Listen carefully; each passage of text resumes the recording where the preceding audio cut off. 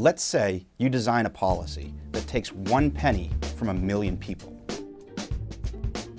and it gives that $10,000 to one person. Who's going to know about this policy? Are any of the million going to even notice? I bet you the guy who gets 10,000 will.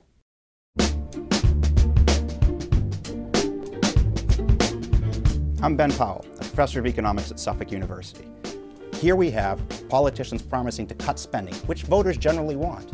But that's a dispersed benefit. When they actually pick the specific programs, that's a concentrated cost. Let's do some real back-of-the-envelope calculations here.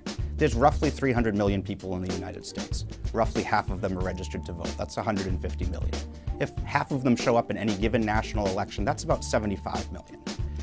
For your vote to change the outcome of an election, it would have to be exactly 37,500,000 to 37,500,000, and you showing up at the polls makes it 37,500,001 to tip the outcome so that you actually get a different result.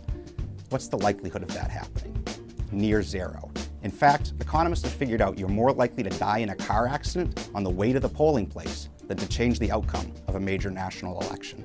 As a result, voters are massively ignorant of the policies and their politicians, and it makes sense. But a lot of interest groups are very well informed about policies, not all of their politicians' policies, but those policies that specifically affect them.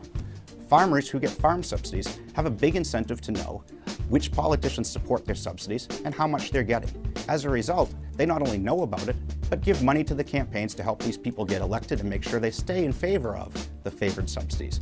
Meanwhile, spread across the food cost of an average American, it's a trivial amount of money, so most Americans don't even know or feel this cost. And if they do, they hear some general ad on television that talks about how farmers are good for America, and they feel good about this inefficient policy. These same interest groups that lobby to get their benefits, lobby to keep their benefits. This is the logic of politics, and this is why we end up with more spending than the average voter usually wants.